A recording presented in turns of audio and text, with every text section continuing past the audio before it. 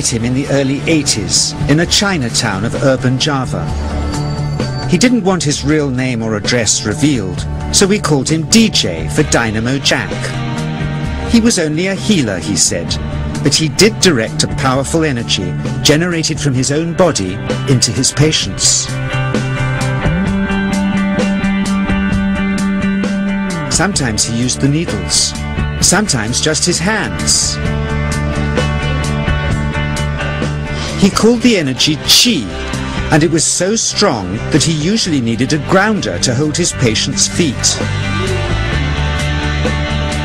For years we followed him around Java on his healing rounds, pleading to be allowed to film him, but he always refused, saying his powers resulted from a type of meditation with an ancient tradition of secrecy.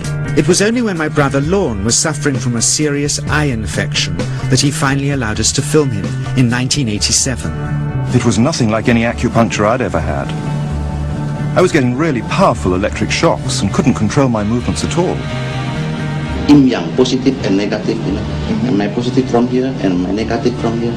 And we meet together, this can get like electricity.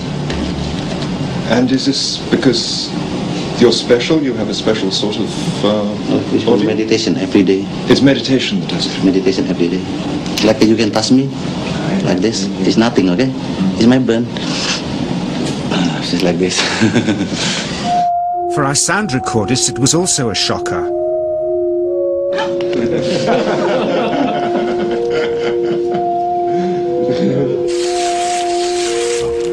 He then took our newspaper outside and showed us how Qi can also be used to set things on fire.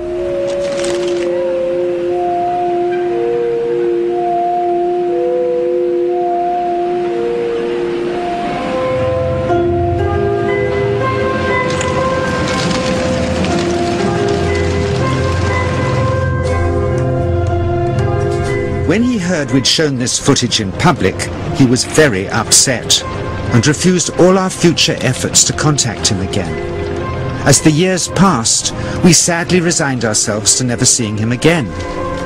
My brother Lorne never did, for by 1997 he was already dead, when I again found myself with DJ, now treating me for an eye problem. But it wasn't this that brought me back. He had tracked me down out of the blue and invited me to tell me a story. He had just returned from 2 years on a deep meditational journey, alone in the heart of Borneo. Amongst his revelations he had seen, he said, how history was moving on into great change, and the old wisdom was vanishing.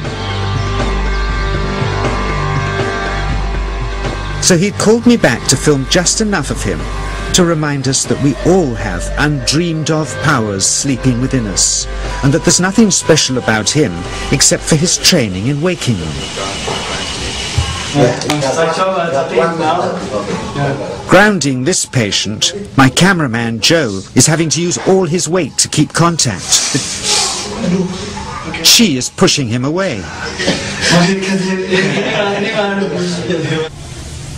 He seems able to control the amplitude of this Qi, like a dimmer switch, and it causes uncontrollable responses in the patients and their grounders. I can barely keep my hand on you. It wants to fly off. The electricity is so strong. This mother unwittingly grounds her child. He won't sit still, so she's asked to hold him and grin and bear it. Sometimes, signs of this passing energy can be seen in the transmitter too. This Qi stuff is only the surface, he says, of the real adventure beneath, in the meditational technique.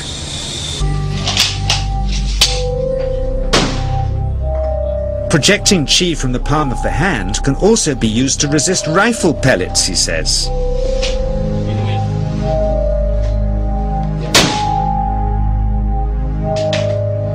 First, you learn to distinguish between yin and yang Qi in your body. Then how to pool it in your navel chakra. Then how to project it, he says. And it's the proportionate mixture between yin and yang which accounts for different effects, like pulling or pushing objects or igniting them. Then he gets really strange. He says that mastering yin qi is the key to the spirit world. There's a long tradition of Indonesian krises being possessed by spirits. So people bring him their krises to see if they're duds. Here, he says, he doesn't manipulate matter by projecting mixtures of yin and yang qi. He merely creates a field of yin energy, in which, he says, if there's a spirit, it can manifest itself.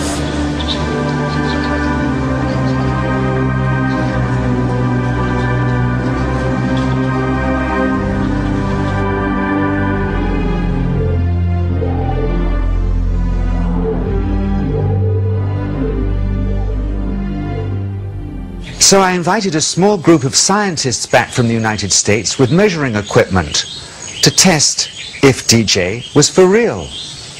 And if so, where might this energy belong on the electromagnetic spectrum?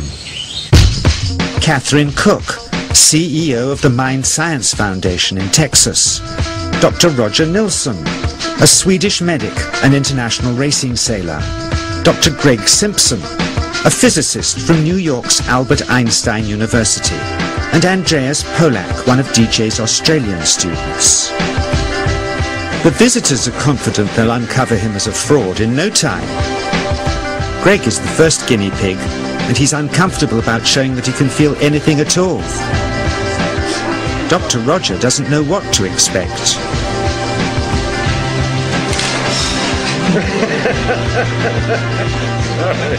Out comes the metal detector, like the things they use in airports, to see if he has any concealed metal in his body. Then the voltmeter, to try and measure the qi. But how to get it to work? Where's the ground? What settings? DJ suggests that as his negative is his perineum, and his positive is his navel chakra, perhaps that's where the electrode should be attached. He doesn't stand on his dignity. He's eager to help, but still no readings. They're getting shocks off his arm, and now they're on the right settings, but the needle still isn't moving. DJ says it isn't electricity, it's qi. It's 1, 2, up. I feel it in my whole body. I feel it at 3, 0.3, I feel it in my legs. Shit. But suspecting there's some tricky setup on his premises they can't find, they insist we all go to a randomly chosen hotel room several miles away to see if he can light a light bulb with his fingers. It doesn't ground on the wall. So Greg holds and grounds one wire, while DJ pumps qi through the other. The bulbs are LEDs, light-emitting diodes, which ignite in different colors according to the intensity of current. Yes. On, off, on. Brilliant. Oh, you're blinking. Things were going well. DJ was enjoying it too, until he invited us all out to lunch at his local, where he tried to push a chopstick through the table. He couldn't get it through the formica surface, so he came up through an inch of wood from underneath.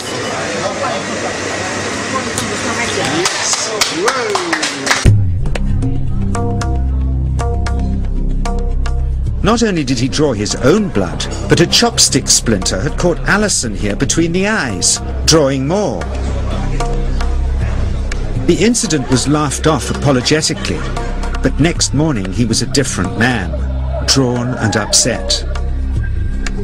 He said he'd been visited all night by his long-dead master, raging that he'd broken the strict taboos of his sect, never to show off in public and never to cause harm or draw blood. He felt deeply chastised. All further testing and filming must end. Never again would he submit to public scrutiny, nor accept any new students.